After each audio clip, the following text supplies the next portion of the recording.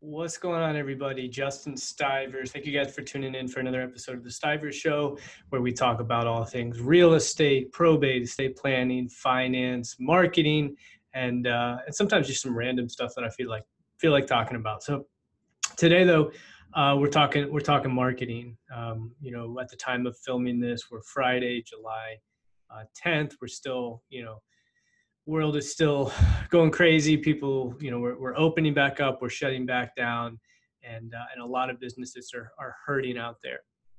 And so, marketing is always top of mind for most businesses, for most professionals. Getting the next client, keeping the clients happy. So that you've got revenue coming in, you've got money coming in to keep the lights on, and obviously make a profit and whatnot. But it's interesting during everything that's going on right now. I feel like a lot of people I've spoken with have taken their foot off of marketing, or some of the traditional avenues have changed with everything going on. And and it's like, now more than ever is when you got to be doubling down. Just because money's not coming in, you can't stop marketing. You can't stop trying to bring in, in my case, new cases, or if you're, financial advisor, new prospects, new clients, real estate agent, new leads to new listings and all of that.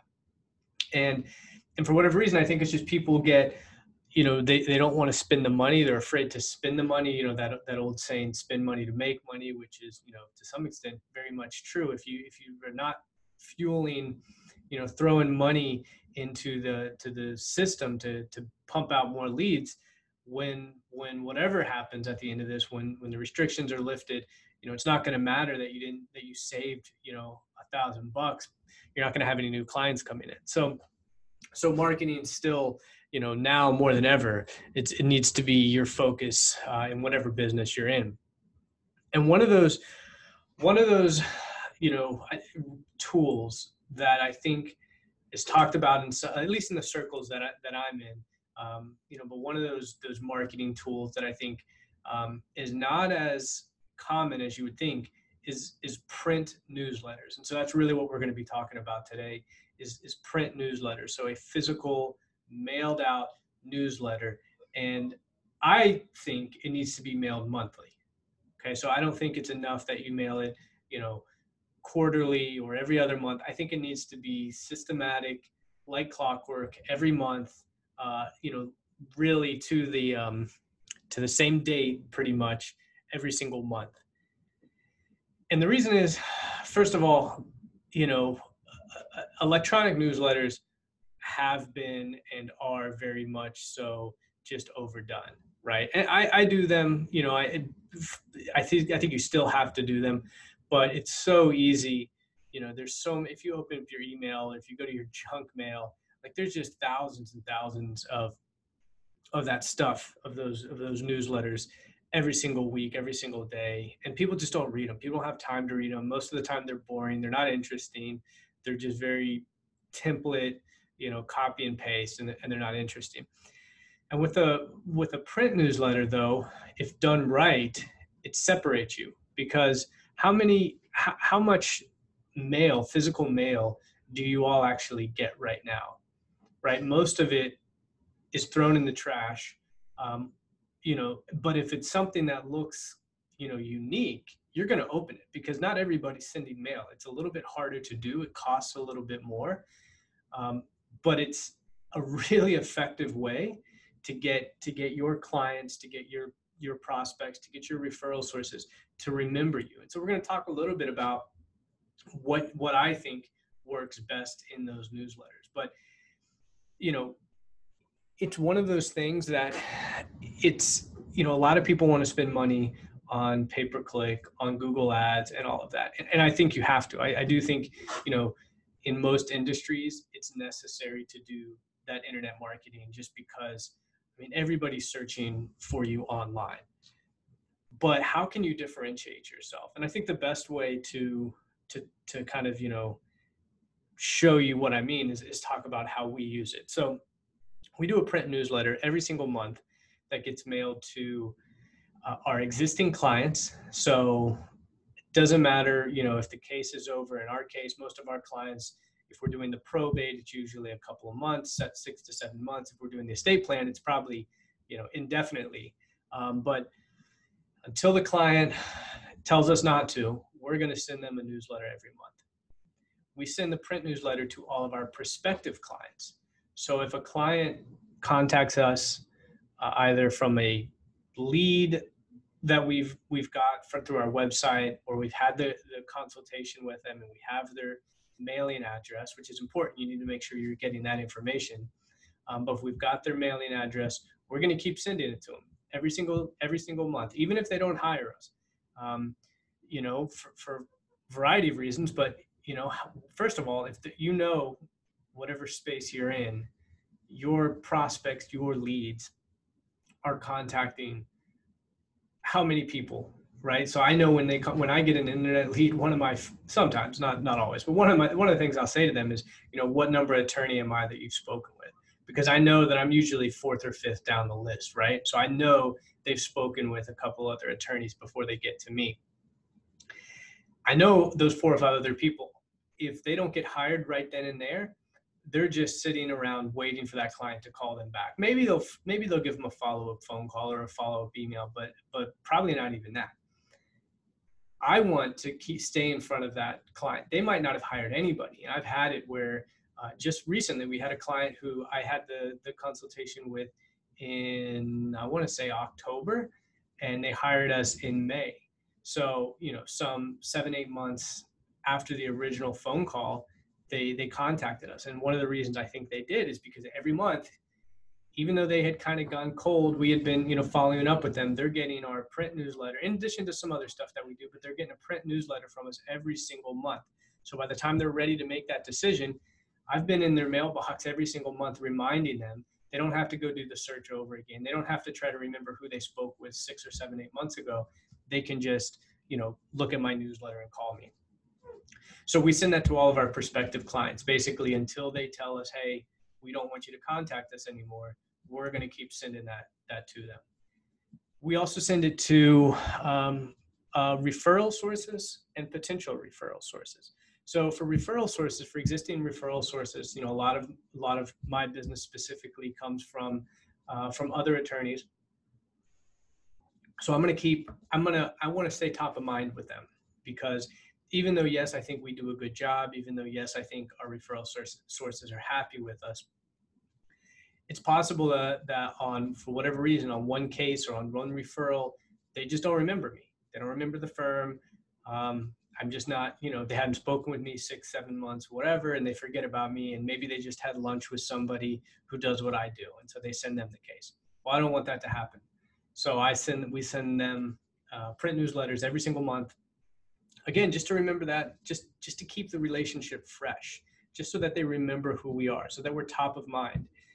So that, again, when that case does come up, they remember they just read a cool article or something that was interesting or whatnot, and they're going to remember us. And when we do that with prospective referral sources as well, so again, this is a debate I have with other people, and they say, send it out to as many people as you want, which can get costly. If you can afford it, great, go for it. But for prospective referral sources, what I like to do is, I'll maybe have a target area. Maybe it's like a cold referral source where I don't know them quite yet. We know some of the same people, we've been introduced, or maybe it's just like someone who I know would be a great referral source. So we'll add them to the list as well until someone tells us not to do it. And that doesn't happen, or very rarely happens, that someone will say, hey, stop sending me that newsletter. So, the list is important. Start certainly your existing clients, your past clients. Maybe I didn't mention that. I want to, so past clients, I want them to be engaged, because if they liked us the first time to hire us, when they've got a friend or a family member who needs our service, or, has a question or something, I want to be top of mind. Because again, so I did a annual just physical checkup today, and it was a brand new physician. I never gone there before, and they asked me, do you do this regularly? Like, when was your last physical? I said, yeah, my last one I think was 2 years ago, and I could not I couldn't even tell you which hospital it was at, which doctor, nothing, no clue who it is. And they've never followed up with me. I literally could not tell me. So your clients who you think will remember you, who you think will call you when they need your services or refer you to a friend, if it's been a year, if it's been 2 years, certainly if it's been more than that, chances of them remembering you are highly unlikely. But if you have shown up authentically, and we're talking about what's in the newsletter, but if you've shown up authentically every single month for 2 years, 3 years, 4 years, however long, they're going to remember you, and they'll refer you. So existing clients, past clients, referral sources, potential referral sources as well, and then maybe there's your family and whatnot. But I recommend you do it monthly. Again, I think it's just I think too much time can go by. I mean, heck, sitting here in July, this summer obviously it's been crazy with COVID and whatnot. But I can't remember what happened a month ago, right? Like I've met with people because in my business I do a lot of lunches and breakfasts and meetings and stuff like that, and I've literally gone and met somebody, had an hour meaningful conversation, and then a month later I couldn't remember their name or something. And I'm sure that happens to a lot of people out there. So find a way, that's why I say you just constant reinforcement, be in front of them, be authentic, and provide value. And so that kind of speaks a little bit about what we actually want to put in that newsletter. So, my business is a great example. I cannot talk about death really at all, but I can't show up in somebody's mailbox talking about how to do a probate necessarily, or what happens after a loved one dies. I can't do that every single time, right? There's a time and a place, and if you see behind me I've got a copy of my book that's titled what a loved one has died, what now. But there's a time and a place for that. But in a monthly newsletter, what I'm usually doing is I'm having kind of just a personal article to open with. So this is maybe just something written by me, something that is, maybe it's based on the month, right? So maybe if you've got like Mother's Day, maybe you write an article about, how much your mom has shaped your life, or if she was a terrible mom, how, maybe something else. But whatever, you can make it relevant to the season, to Thanksgiving, to the holidays, to your birthday, to a family vacation, but just something that's personal. So, I'm trying to think what our last article, I think our last article was, about hurdles we've had to overcome. And I talked about hiking Machu Picchu, and we had pictures of the hike and different things like that. For Father's Day, my dad's been a big, role model, inspiration for me. So we talked about that. I had pictures of some trips we've taken together and things like that. So make it personal. Again, the more you put out there, the more authentic, the more real it is. I think the more valuable that your clientele, your people, your readership will value it. They'll be more engaged. What you don't want to do is, again, talking about putting, probate or, stuff like that in it. If you're a financial advisor, don't put about in these long articles about the markets and what the markets are doing. If you're a realtor, don't put, what the market, again, same thing, what the market is doing, what the housing market is doing right now. Okay, maybe there's a time and place, and maybe you every other one you do kind of like a little update or something like that. But this needs to be fun and light. I recommend, put a recipe in there. People love recipes. I think those are one of the most, I don't know if this is accurate, but I thought I read cookbooks are one of like the most popular books, most purchased books off Amazon or something is cookbooks. Put a recipe on there, put quotes on there, put fun, silly facts on there. Put a how-to article, how to, plan the perfect picnic or something like that. Stuff that's like light and entertaining, that is not too heavy, because again, most of our businesses are not that interesting. And most of our businesses are going to bore people, or they're heavy topics. And if nothing else, even if you've got like a really fun business. Maybe you're like a dog groomer or dog walker or something with animals, or I don't know, something like that, where it's like, oh, okay, that's like fun and whatnot. Still, people want to know about you. Like, they don't want to know, all the ways to shave a dog or to groom a pet or something like that. Like, even though that's interesting to you, it's like not going to be interesting to everybody else, right? So if you're a plumber, you're not going to talk about how to fix whatever the pipe in 10 minutes or less. I don't know, whatever. So make it interesting, find a way to be, but make it fun, right? So you want people to actually read this. And it's crazy. So and if you guys have questions about that, I'd be happy to shoot you an idea or add you to our list so that you get a copy of it, so you can see the type of stuff that we write, which again I think has really pretty good engagement. And again, as your business grows and as your referral sources grow, as your clients grow, it's impossible for you to pick up the phone and call every single one of your clients on like on a monthly basis. You're just not going to be able to. Once you get to 100, then 200 and above, like that's a lot of time to build meaningful relationships with your clients, with your referral sources, your past clients, and all of that. This is a relatively easy way for you to stay engaged, for them to know you.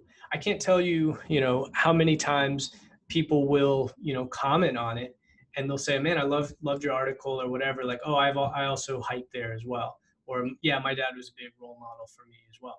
And I might not have like spoken with this person, and it kind of like takes you aback. You're like, "Why are you telling me that?" And then you realize, "Oh yeah, they read the article." So it really is a great way to keep in touch with people and to keep you top of mind. And you would think, I thought this for a while, that like, well, shouldn't I be talking about like my business, what I do? Listen, if you're out there, people know what you do, right?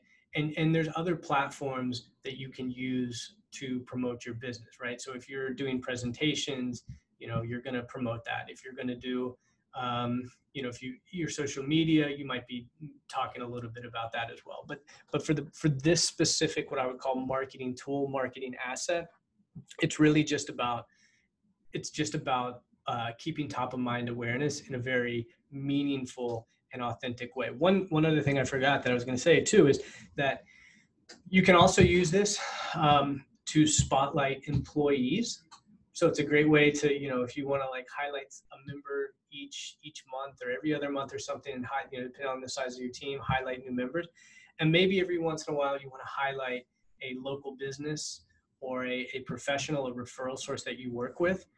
Just think about it. You've got, of all the people, take your top like referral source, so if you had him or her, and maybe you do like a, a little interview series where you just interview them and do like a write-up on the article, and then promote that, give them a copy, give them 30 copies to say, hey, why don't you go give this to your friends and colleagues, let them see the article, and now they're promoting you as well, and you're getting your name out. So I think that's, we just kind of started doing that, and I think it's been pretty effective, and we're kind of starting to see some results from that as well. Again, you're highlighting a referral source, so you're strengthening that relationship with him or her, and then giving them copies, and they're promoting it to their network, and now you're getting exposed and getting introductions to their network, which is great. So is it a lot of work? It can be. So I've done this a couple different ways. I had started with a company, they were doing it, then I brought it back in-house, and I was doing it all myself. And so I was doing it I was writing all of the articles. I had someone who was formatting it, and then I had a company who was printing it, and I was giving them the list, and they were mailing it. And it frankly got a little overwhelming for me where I'm at right now. So I brought on a company, the Newsletter Pro. You can check them out. Give them my name if you check them out. I think it's called the newsletterpro.com. And they do most everything for us. So they write the majority, I edit it, I dictate a lot of it, but some of the more, the recipes, the template type stuff, they take care of. And so it's literally, 30 minutes of my time every month, very much worth it. Very much worth it. So there's other companies out there. That's just the one that we happen to use. I think as it grows and as I have more of a staff to help out, maybe we'll bring it back in-house. But for right now, it's been a great tool. And so, again, talking in the very beginning, what I was mentioning, a lot of people were pulling back. I was speaking with the person who does a lot of my printing. So we send out a lot of different stuff. And she said a lot of her clients had stopped the newsletter because revenues were down because of COVID. And I'm like, that's the dumbest thing you could possibly do right now. Like, your people want to hear from you, even if you got to put it on a credit card or whatnot. Like, stay in front of them. You've been building those relationships with these people over time. Now is not the time that you want to lose those relationships and not keep that top of mind, because out of sight, out of mind. People are at home, right? Most people are at home. They're bored. They're like tired of doing the same thing, watching the same Netflix series, whatever. Your newsletter can be like something that they look forward to, that they're engaged with. And maybe those prospective clients that didn't hire you 3 or 4 or 5, 6 months ago, again, they got nothing else to do. They're reading your material. They take that material. Now they're going to go look, and they're going to look at your website. They're going to look at your social media, and maybe they're going to give you a call again or give you a call for the first time. Those referral sources, same thing. Maybe, they're at home. They maybe they're bored. Maybe they call and say, hey, Justin, it's been a long time. Let's catch up. Let's do a Zoom call or a Zoom happy hour or whatever. So now is definitely not the time. Now I think is a great time. Obviously, revenues are down. It feels like because one of the things I get asked a lot, well, how do you make money from it? What's the ROI on the newsletter? And the truth is, I can't tell you that I've ever had somebody call me and say, hey, listen, I saw your newsletter. I want to hire you. Right. I don't think that's not its purpose necessarily. And that's not how it works. And I know that's frustrating. It's still frustrating for me to some extent, because, you want to know that it's quote unquote working. Well, that's not really what this is for. This is for maintaining that relationship. Just like, if I'm thinking like a financial advisor, and you get a lot of your referrals from one specific CPA. Well, you're going to find ways to keep in touch with that CPA. You want to maintain that relationship. Maybe you ask him or her to go play golf, you get them tickets to go to an event, something like that. Like, you're just keeping that relationship. So like going to go play golf or going to go to a sporting event or whatever, in and of itself is not going to bring in business, right? Like, you might go to a group and they're not just going to say, oh, thank you for this. Now that you did that, here's a new case, or here's a new client, or whatever. But it forces that, what's the word? It continues that relationship, strengthens that relationship that you have with that person. So I think that's what this newsletter can do. Yeah, I think I've hammered home on this enough, but highly recommend it. If you guys have questions, email me, justin@probatefirm.com, or you can go to our website, probatefirm.com, and you can sign up, and we'll get you copies of it. I think it's, especially now, you want to remind your clients that you're there, remind your clients that you're still working, and maintain those relationships. So anyways, guys, hope you all found that useful. Make sure to subscribe, leave comments below. And if you have any questions, again, justin@probatefirm.com, or check us out on the web, probatefirm.com. And we'll talk to you guys soon. Stay safe. Bye.